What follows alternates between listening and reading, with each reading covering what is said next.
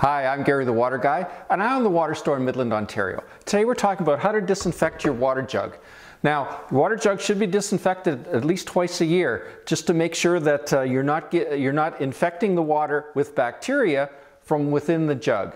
So, super simple procedure. I can show it to you in 7 steps. So the first thing you need to do is you need to take a cup of rice. Yes, rice. And so you're going to want to pour the rice inside the jug.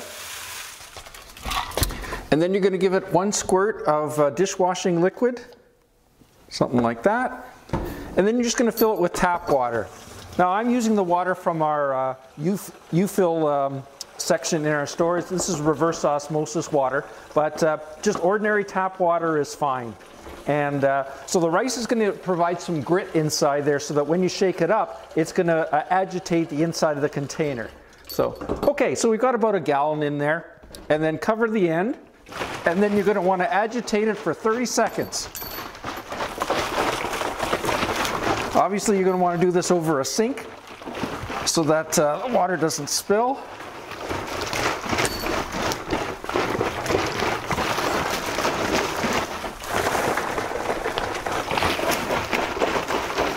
Okay, so once you've agitated that for 30 seconds, then you're going to want to dump out that mixture of soapy water and of course the rice, and you're going to rinse that out.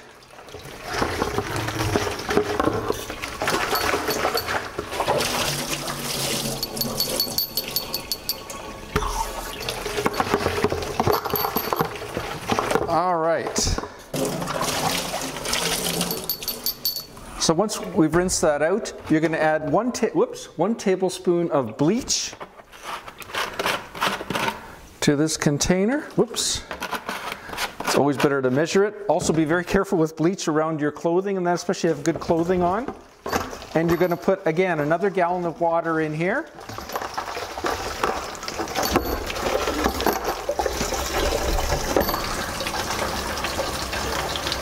And again, ordinary tap water is just fine.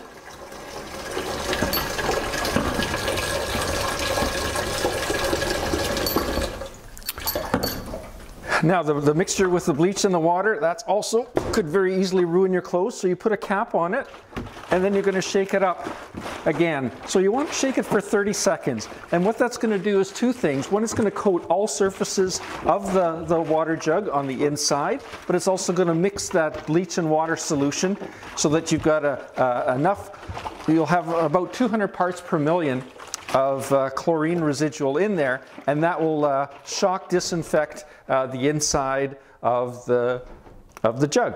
So then what you're going to do is you need to let it sit overnight with the cap on, and that contact time is what's going to fully disinfect inside the whole jug. So obviously I'm not going to let it sit for that whole amount of time now for the purposes of this video. So after it's sat overnight, then what you'll do is you'll carefully pour out that bleach and water solution, because again it would damage anything that it comes into contact with in terms of clothing or things like that. And then you're going to want to rinse it out. And you may need to rinse it several times. Again, just rinsing it with ordinary tap water is fine.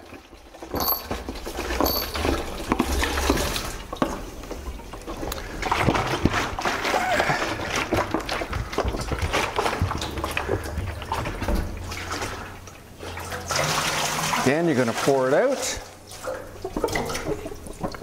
And once you've rinsed it several times and there's no more smell of bleach, then you're going to want to let it sit overnight, upside down, something like that, so it dries out.